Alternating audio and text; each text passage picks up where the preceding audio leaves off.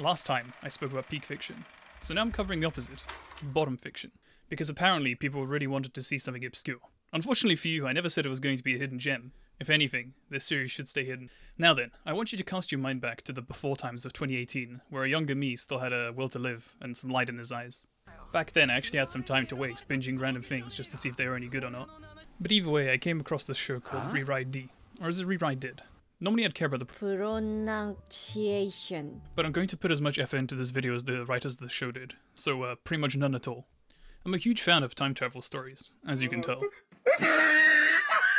as well as sci-fi, so the genres were already something promising.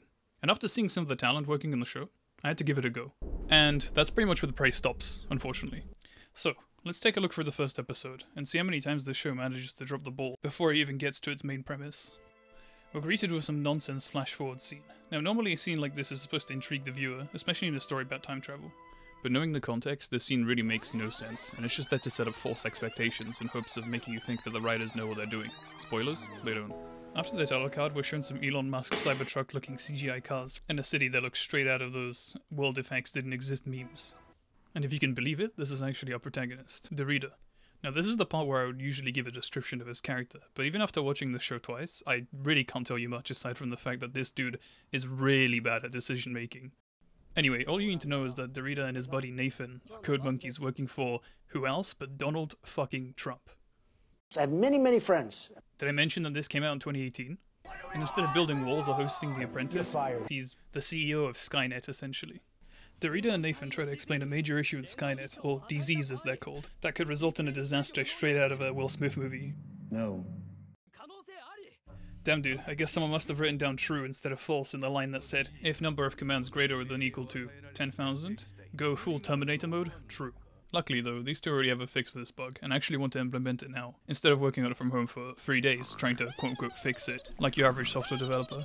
But apparently remote patching is just too cool for 2050. Since Trump goes ballistic, due to not wanting to record an order of faulty killer robots that are being sent to your local freedom fighter warlord as they speak.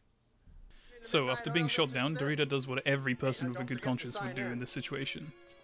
He takes the issues into his own hands. Psych! That would be the smart thing to do. So he takes the only logical option left to him, and he goes to his friend's daughter's birthday party. I fucking shit you not.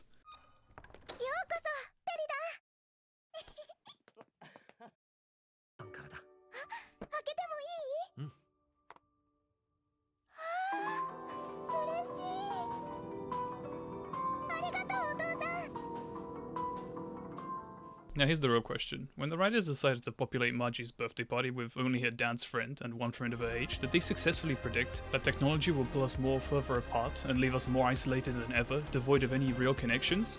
Or did they only care to include characters that were relevant to the plot?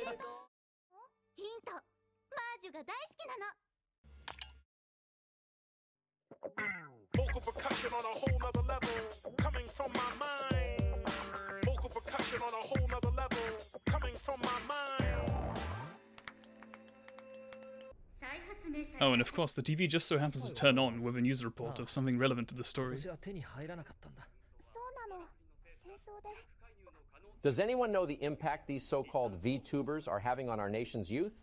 No one stopped to ask? To think? Maybe they're making the next generation parasocial coomers. Don't believe me? Consider this.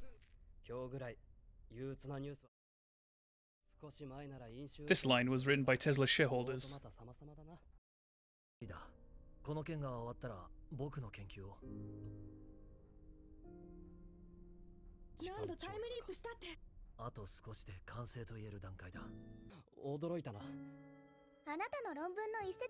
I too read a thesis on time travel when I was 8 years old.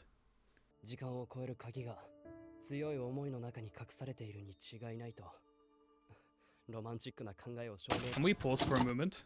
This is legitimately the mechanic behind the time travel in this anime. I am not joking. Thinking really hard is literally how time travel works here. I thought I was watching sci-fi, not fantasy. Like, can you at least not give me some mumbo-jumbo about black holes and CRT TVs? I know it's a small ask, but I really appreciate it when fantastical elements of a piece of fiction actually make internal sense within the story and aren't just powered by contrivance. Especially when it comes to time travel. Like, come on dude, you're literally making something like Life is Strange's time travel mechanics look consistent and competent in comparison.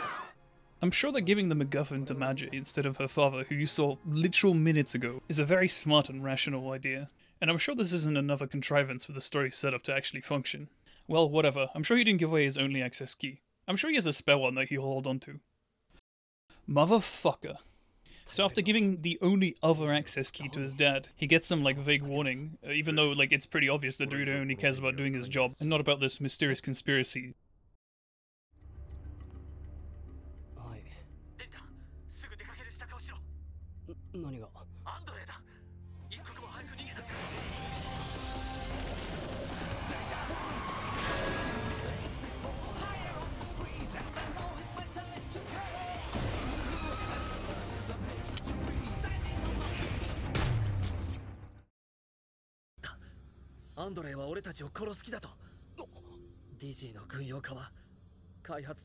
Wow, it's a shame nobody saw this coming.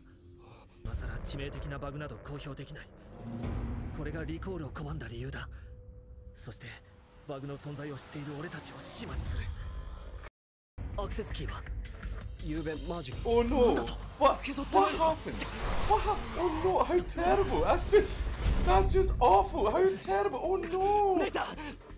Anti-Magma Squad, get ready.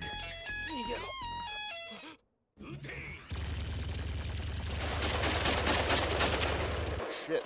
Jesus Christ. Why'd you give me this fucking thing? I thought this was airsoft. So not only do Trump's band of deplorables shoot the car instead of Derrida, who's literally standing still, making himself a perfect target, but the explosion sends him flying completely unharmed, just off the side of the road, to where he just happens to fall into a sussy vent. Anyhow, the next scene is the most unintentionally funny thing I've seen in ages. Even after rewatching this episode for this video, I had to laugh out loud for how absurd the scene was. So, get this, Derrida bumps into this cryo chamber looking thing, and then just instantly lies down in it, in the most nonchalant way possible. Like, what? I'm sorry, but there must have been a better way to do this. Like, the facility's still clearly working and has some automatic functions. I'm sure it would have been less far-fetched for it to just put him in the cryo chamber because of his low vital signs. But I suppose Derrida's really committed to his role of making absurdly stupid decisions for the convenience of the plot. And if you can believe it, that's actually pretty much the first episode. Our protagonist wakes up in 2060, and instead of being greeted by Keanu Reeves, he instead awakens to a dull and unexciting post-apocalyptic future. You can probably figure out the plot from here. Derrida meets up with some friendly locals and Marjay's friend in order to find Marjay and get his hands on that key that he so intelligently misplaced earlier on. All the while using his funny, just think about it lol, time travel powers, and sitting through way too many exposition scenes. But I'll leave the rest of the story for the masochists among you. And after seeing some of the talent working on the show, I had to give it a go. So in the end, Takuya Satao, the chief behind works such as Steins Gate, alongside acclaimed character designer Yoshitoshi Abe, managed to make one of the dullest looking, nonsensical and forgettable pieces of media I've ever seen. No cap, I didn't even remember this series existed until I had to really think of something niche that I've seen. I would have been much happier if this was some laughably bad series such as like Berserk 2016 or Exxon, but this show is just so bland and unremarkable that it really deserves its spot as some seasonal that literally no one ever talks about. Anyways, I really appreciate you guys suffering alongside me for this video. I don't want to do this kind of outro thing often, but I did not expect the ReZero video to pop off that hard. So, thank you for stopping by and leaving a nice comment. It really makes making these videos feel worthwhile. Expect a new video from me every 2 to 3 weeks from now on. Till next time.